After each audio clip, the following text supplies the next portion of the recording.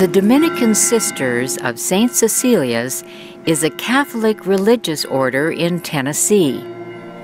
St. Cecilia's looks and sounds much like it did when it first opened 150 years ago. But there is also something new: the voices and laughter of young women studying to become Dominican sisters. The current group of first-year students is the largest in many years. Sister Catherine Marie is a spokesperson for St. Cecilia's. There are 270 of us, and our growth of late has been rather extensive. This year we had 27 young women enter. Last year it was 23. Great blessings to us. Sister Catherine suspects these women want to look deeper into their faith. Studies have shown that Americans are interested in spiritual issues, yet their involvement in organized religion is falling.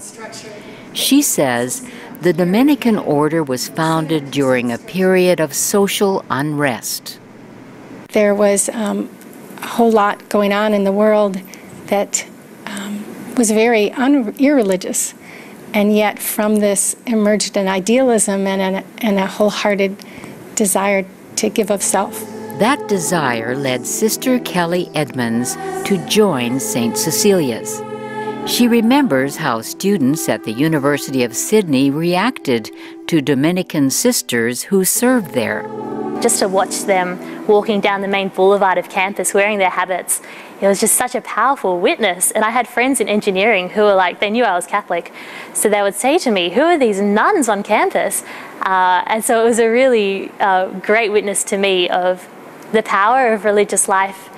Sister Victoria Marie came to St. Cecilia's after completing a study program in civil engineering. So it was a big shift in my life to go from utility to relationship, from what am I going to do to who am I going to be for the Lord. A religious worker does not spend all day at work or in prayer.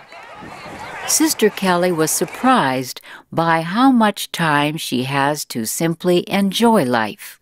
Just to be outside and to enjoy the beauty of the world and creation. And so we play a lot of sport, we go for walks, we just enjoy each other's company outdoors. Yet, the women do spend a lot of time at religious services, in the classroom, and doing work. Sister Victoria admits it can be very busy. For a couple weeks after I entered, I thought, I just want to lay on the couch for the day, and I don't think they do that here, you know? Sister Kelly does not believe her spirituality is something unusual. She believes the Catholic Church is in a period of renewal. It's a really great a springtime for the church, I suppose, and there's a lot of hope and a lot of life. The Dominican Sisters of St. Cecilia are active in Australia and across the United States. They teach more than 13,000 students at more than 30 schools. I'm Shirley Griffith.